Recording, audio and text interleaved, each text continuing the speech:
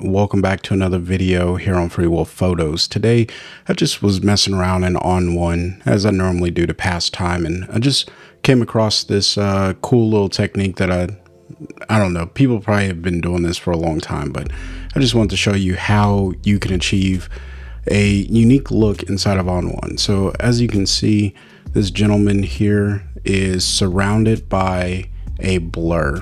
Now, that in itself, you know, maybe you are thinking like, yeah, I need to do this, or no, I don't need to do this. So let me just show you really quickly how you can do this.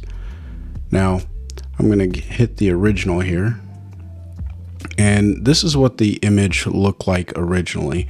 I'm not going to show you the effects that I did because that really isn't a part of this particular effect. Instead, I'm just going to show you how to add this. So you'll go to Add Filter, and you're going to add a blur, and then you'll click on Radial Blur.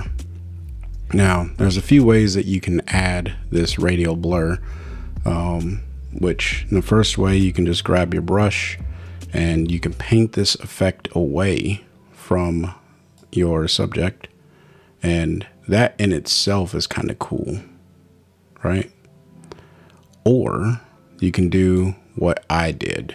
So I'm just going to go ahead and click on this particular thing, hit reset, and then I'm going to come up here and use the AI quick mask.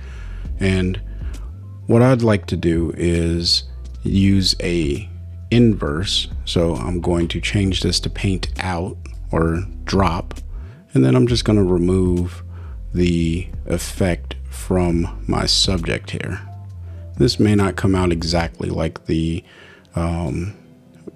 first image that I showed, but I just figured, you know, we'll try it out, see what happens. All right.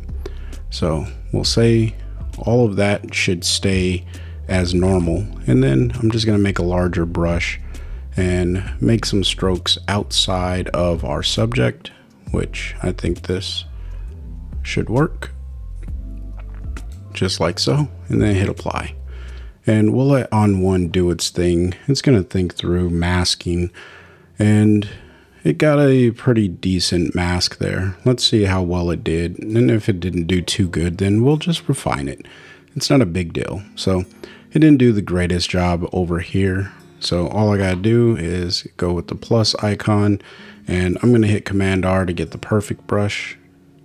Or I need to be on my actual masking brush because I was in the refining.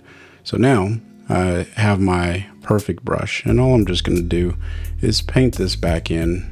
And I don't want this flow at 75, I want it at 100. So that way I'm getting all of this, and maybe I'll turn the perfect brush off. We're just going to freehand this a little bit. All right, we'll get it around here, and then we'll even get this area right back over here because we really only wanted around the subject. All right, and we'll paint it away from his head. I think that should be good. And put a little too much down here, or took away too much from down here. And I'll even come right around here. All right, so now that we have our subject cut out for the most part, we're going to do the next step to this and just get his hand here.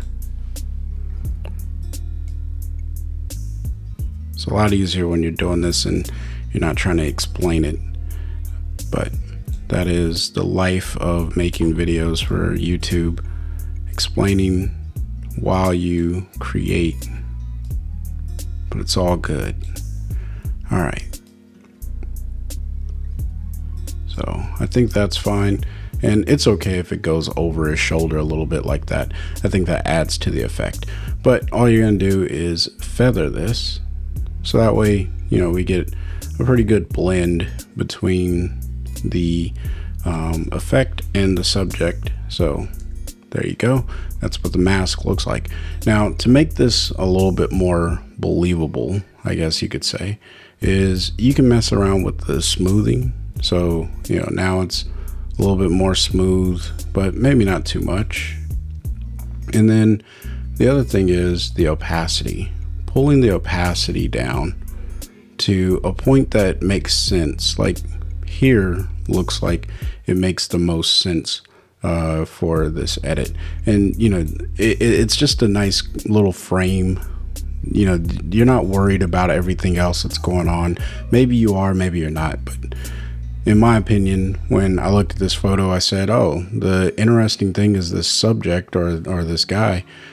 So let me make him the most prominent thing. Now, the next thing that you could do to really help this effect shine a little bit more is you can go to the tone enhancer and you can paste that mask back on there, and then just decrease your exposure, and then maybe pull up on the compression so that way it opens up those shadowed areas a little bit. And then you can even mess around with your shadows.